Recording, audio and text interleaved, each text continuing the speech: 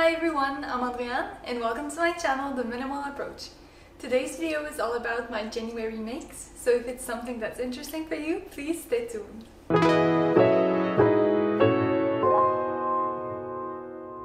So January was a productive month, I would say, because I was not working for 2 weeks, so I had a lot of spare time where I could sew, and that's what I did. My first make of January was this Sarah jacket, and I made a video all about it, so I won't get into much details today.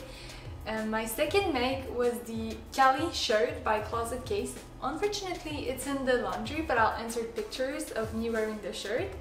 I love mostly everything about the shirt except for the shark fins at the back, and it's something that I noticed with this type of sleeve, and some other sewists noticed that it's present on this type of sleeve, so I think there's no way to get around it. It doesn't bother me to a point that I wouldn't wear the shirt because I already wear it and I love it. It's just I don't think I would make it again in a sturdy fabric like the one that I chose. And also this month I did some selfless sewing. What I worked on is to create a pattern based on my boyfriend's favorite t-shirt, so I made 3 versions of this. And well, 4 if you count the muslin, and we made a few fitting sessions to figure out what needed to be changed in order for it to fit perfectly. So here they are. I'll try to insert pictures of him wearing the t-shirts. Something else that I've made this month is this bond shirt. I like it, but unfortunately I was distracted and I sewed the sleeve on the wrong armholes, so this sleeve should be going here and this sleeve should be going here. Fortunately, it's easy enough fix, so I won't worry about it too much and I'll just fix it when I'll have time.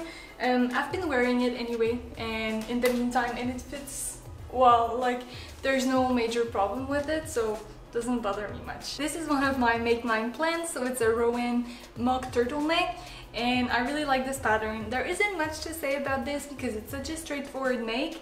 Didn't have enough fabric, so I made this sleeve like 3/4 length, which doesn't bother me at all. I feel like it looks great anyway. Again, really like this pattern.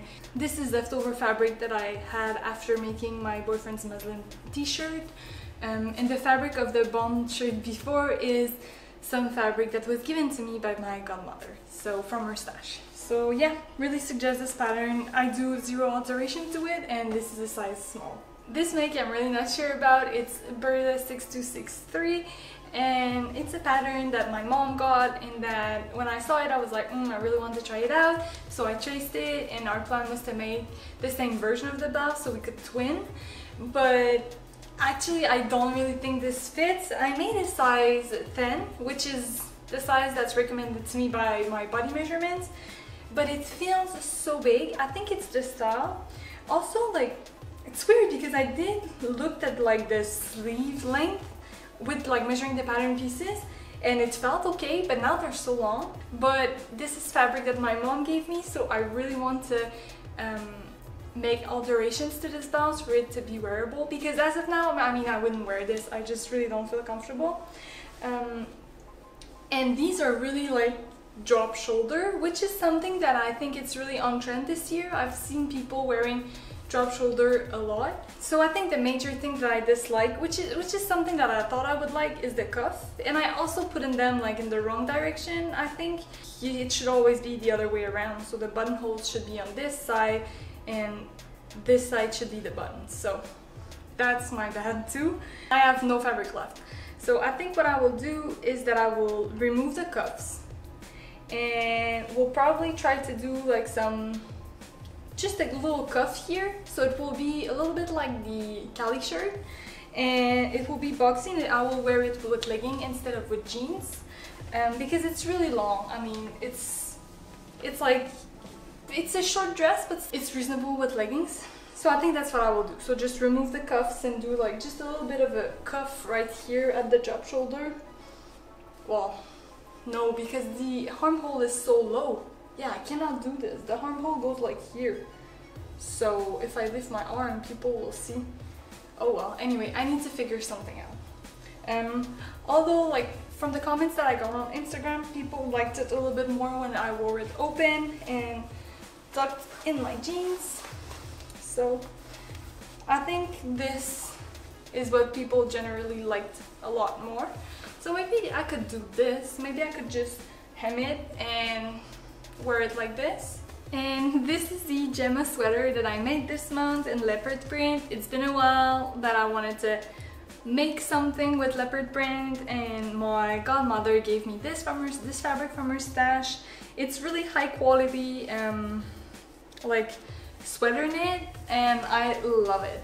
I love the Gemma sweater. I love this type of neckline and the geometric like shape at the front. So yeah, so it's just, this one is really a win. I've been wearing this one a lot. So also there's been some project that just didn't turn out in January. So I tried to make this Studley dress by Megan Nielsen, but I'll have to remove this from my Make 9 because I really dislike gathering.